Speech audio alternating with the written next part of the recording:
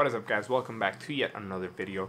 My name is Franco Torres and I'm a guitar player / guitar instructor from Puerto Rico, and today is the 10th installment of the music theory lessons, and I'm actually really excited about that. The fact that I've been doing these for the past year, I haven't been able to actually fully commit to doing more of these because college life and whatnot, but I'm actually done with college, so I'm gonna be doing more of these videos now. I'm really excited about that. I'm actually very excited about that, just in case. So today's video we're gonna be talking about a little bit more theory, of course, and harmony and how to start applying and whatnot, particularly extensions, which is actually a very important topic when talking about harmony and what notes to start adding, to spice things up and to make it sound a little bit, different, and to kind of get the ball going, So let's talk about what extensions are and how to start applying them. Of course, this is gonna be very subjective to who's playing and who's adding the stuff. However, there's a certain kind of guideline into doing all of these, of course. So you have to know certain rules to be able to break them and to do whatever you want to do with them. So it's also going to depend on genre and whatnot. So, it goes both ways. So what's an extension? An extension is basically just a note or notes that we start adding on top of a triad chord that we have, or just a fundamental chord, and we add these notes to kind of create this sort of tension and maybe even resolve it later on, or sometimes they don't really resolve. However, mostly we use them to create tension resolution. We also use them to kind of add a little bit more fullness to the sound, if that makes any sense, and just to make things sound kind of a little bit different than they would, if we would play only triads. So they are kind of ornaments, you may say, to kind of change the way of the music that you're playing and kind of change the vibe, if that makes any sense. So basically, these extensions have multi-purpose. So how do we start getting into them, and what are they? So the extensions that we kind of start having are 7s, 9s, 11s, and 13s. Of course, the 7s may be obvious to, a bunch of people, but it's not necessarily obvious to those who are actually getting started in all of this, so that's why I'm mentioning it. So when we start to kind of harmonize chords and harmonize scales, we start getting these triads, which is where the chords come from, and then if we start to kind of add on and stack on top of that, we start to get all of these different extensions that I mentioned. So we have the 7s first, which, as you may already know if you've watched my other videos, we have major 7s and then we have minor 7s. So the minor 7s is what we get on dominant chords and minor 7th chords, and then the major 7th is what we get on major 7th chords, and we also get that on minor major 7th chords. So if you notice, the major 7, that whole term means that we have a major 7th in relation to that chord, so to whatever root we're talking about. And then if we have a minor 7, of course, or a minor 7th. And quick side note, a very easy way to recognize this is when in a paper you see whichever note that you see on the paper, and then you see a 7th alone. If that 7 is alone, it's gonna be minor 7. So it's gonna be not necessarily a minor 7th chord, but it's gonna be a dominant 7th or a minor 7th interval. So that means that that 7th is going to be a minor 7th in relation to whatever root we're talking about. So if you see, for example, a C7, that means the 7th is a dominant 7th or a minor 7th interval. However, if you see a C minor 7, that minor kind of comes with the C, and then the 7th is either way alone. So this is basically kind of like the order of operations in math, but in music. I'm not gonna really get into math because we're talking about music. Anyways, I digress. So besides those 7s, we also have 9s, which, in terms of how you write these, most of the time all of these extensions are going to kind of suggest that we already have a 7th added. So these add up on top of the 7s. So that's something that you should kind of acknowledge from now on the get-go when talking about extensions.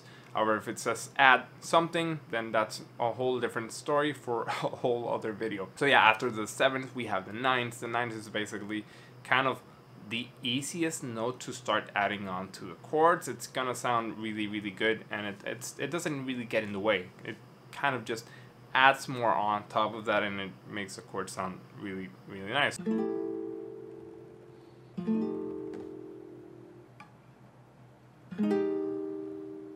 So if you were to add these, of course, if we're on a guitar and you want to add a ninth, you don't, we only have 5 fingers and we have 4 for this hand. We can do certain things to play, obviously, the 6 strings.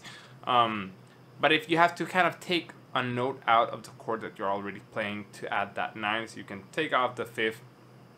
Lots of people don't care about the 5th. However, of course, you can really take it out. It's really just, if you want to change it up, just take out the 5th, maybe change that for the 3rd, and just play, change the shape of the chord and add the 7s and then add the 9s on top, and it's gonna sound really, really nice. The 9th is a really, really common note to start using. It's used all over every different genre. Because it just kind of gives a different type of fullness than the 5th of a chord does, and it sounds really nice. So a 9th is really common. We also had flat 9s and sharp 9s,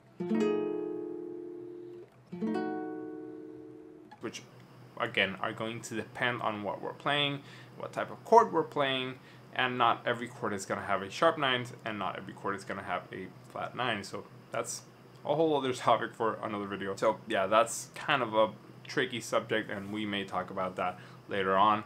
But basically, dominant chords can have either or, a sharp 9 or a flat 9. However, if they have a flat or a sharp, it's going to depend on the context of whatever we're playing.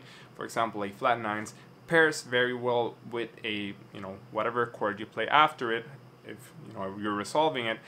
Considering that flat 9 usually resolves to the 5th of the next chord. So that's kind of a guide that you can use to when using a flat 9. For example, add something like a D7 flat 9 and then resolve it into a G minor or major, and that flat 9, that note that's on that flat 9s, resolves into the 5th of the next chord.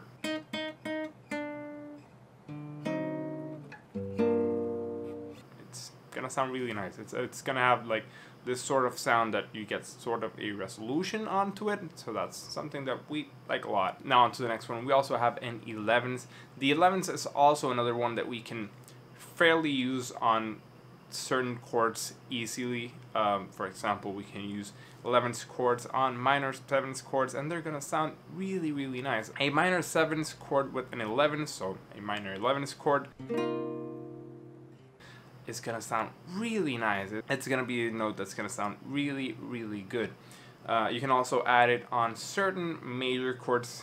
For example, if we have something like a suspended major chord,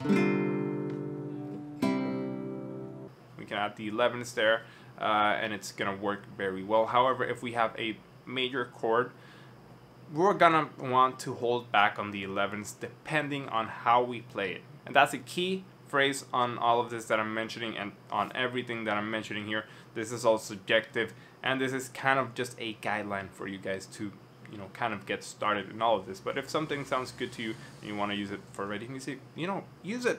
That's what music is about. That's what expression is about, and that's how the great musicians that we have kind of got to where they are. They started using things that weren't common at that time and were really frowned upon, but they used it anyways, and they got to where they were, and they wrote our history. So, who's to stop you from being another one of the great musicians?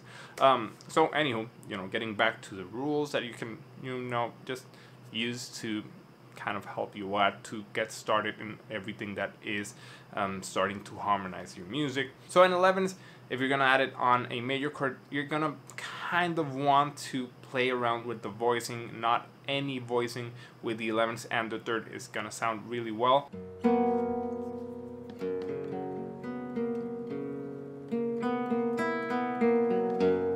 However, if you want to get that Lydian sound, you can add the sharp 11 to a major 7th chord, and it's gonna sound very nice. We all love that Lydian sound, mostly guitarists, we all love that. It's our jam, you know what I'm saying?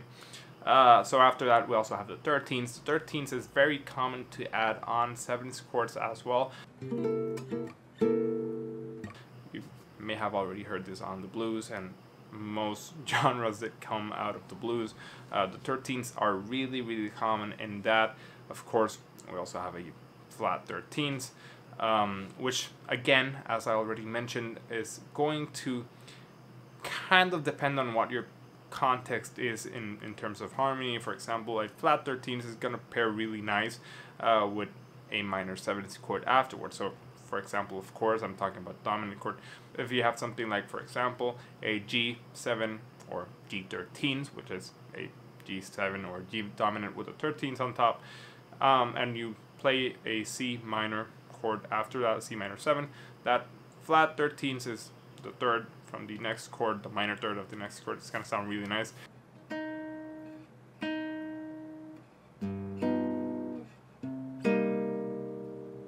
And kind of analyzing different songs that you like and seeing how they're using it.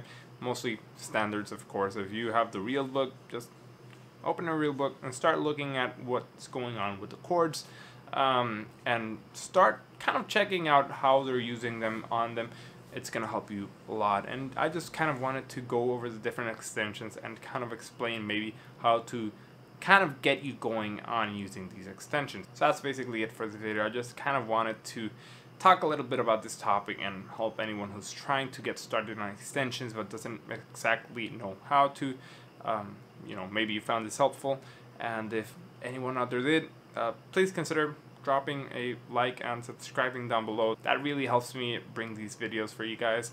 And yeah, if you have any other suggestion for anyone else that's getting started with this out there, make sure to also drop a comment down below. I kind of want to create this community where, you know, people help other people out, and yeah, that's basically it. Hopefully I'll see you guys on the next video.